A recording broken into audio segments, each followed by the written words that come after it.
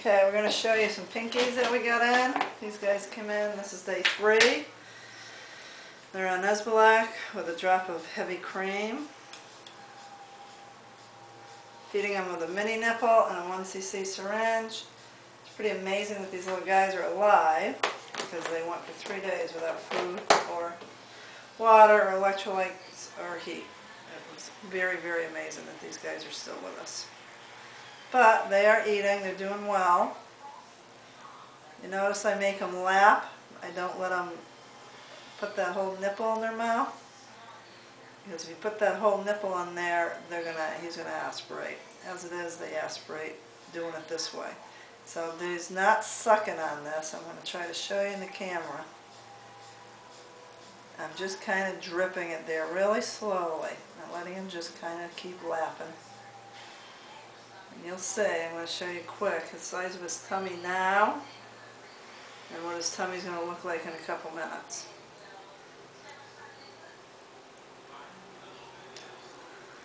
He's doing very well. He's a squirmy little guy. He's a little clammy feeling, which pinkies usually are clammy feeling. And he seems to be drinking about a half cc. And we're going to be weighing him for you also.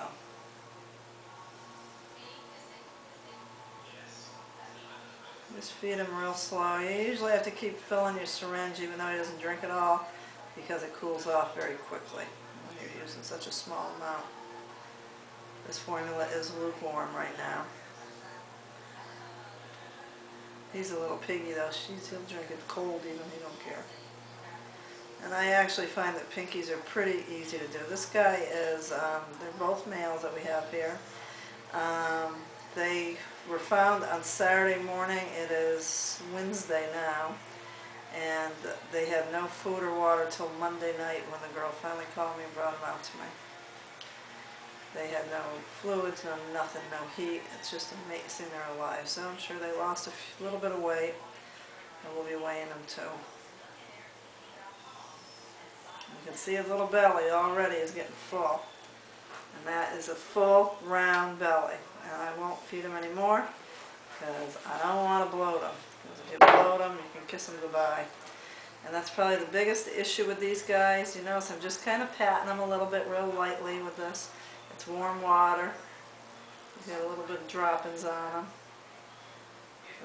Sleeping in his little nest. They are peeing and pooping very well. Everything's perfect with these guys, really. It's just amazing. The bad thing with pinkies is they tend to do really well for a few days and then they crash, which is the bad part because you think you've got them out of the weeds and then all of a sudden they go downhill and they tend to bloat. And if they bloat, they're very hard to bring back to save.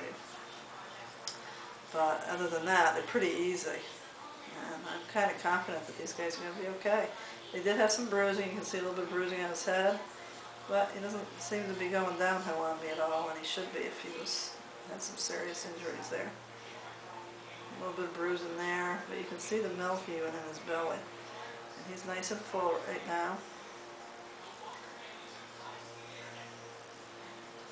I just kind of dab them all over, just like Mom would if she was licking them clean.